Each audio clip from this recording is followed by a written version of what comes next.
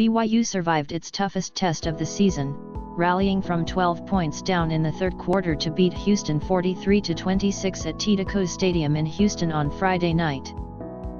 Zach Wilson again led a strong BYU offensive attack, as the visitors scored the final T29 points of the game to put the contest away and hand BYU its most impressive victory of the season. With the win, BYU improves to 5-0 while Houston drops to 1-1. 3 takeaways. Quarterback play outstanding on both sides. It was a big night for both BYU's Wilson and Houston's Clayton Tune, perhaps fitting for a matchup of two programs known for strong quarterback play. Wilson finished the game completing 25 of 35 passes for 400 yards, his first 400-yard passing game of his career, and 4 touchdowns. Tune, meanwhile, put up 310 yards passing and 2 touchdowns while completing 21 of 31 passes. Wilson had a pair of big runs, a 32-yarder in the first quarter to set up their second touchdowns and a 24-yarder in the fourth quarter with less than 5 minutes to play that set up a key touchdown to help the BYU rushing attack. Dax Milne, Wilson's roommate, was his favorite target, as Milne finished the game with 9 catches for 184 yards and 3 touchdowns.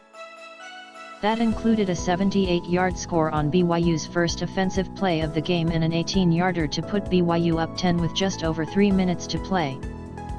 Onside kick turns tide. A gutsy call from the BYU coaching staff played a big role in the rally, as the visitors opted to go for an onside kick late in the third quarter after cutting their deficit to 26-21. BYU's Talmadge Gunter recovered the onside kick, and while BYU's drive stalled and it had to punt, it pinned Houston deep and turned momentum in the game. After a Houston 3-and-out aided by penalties on the home team, BYU got favorable position by starting its ensuing possession at the Houston 23 following a 13-yard punt. BYU turned that into points, scoring on a Mason Wake 8-yard touchdown catch on a nice little flip pass from Wilson.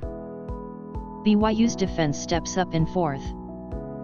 After Houston scored a field goal on its first drive, BYU built itself a 14-3 lead and forced Houston into back-to-back punts. Over the next 2 quarters, though, Houston scored on 4 straight possessions, including 3 touchdowns to build a 26-14 lead.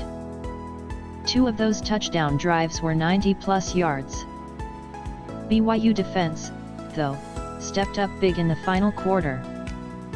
Houston finished the game with 438 yards of total offense, not far behind BYU's 478, but Houston had just 20 yards in the final quarter. Tune only completed 1 of 7 passes in the fourth. And the BYU defense came up with 2 sacks and forced 3 straight punts and a turnover on downs before Houston just ran out the clock on its final drive.